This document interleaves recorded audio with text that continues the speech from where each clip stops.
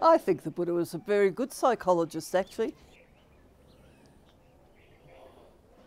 I once gave a talk to psychologists saying the Buddha was the very first behavioural cognitive psychologist, because his techniques were the same. And they're used in Buddhism, and they work because we're human beings.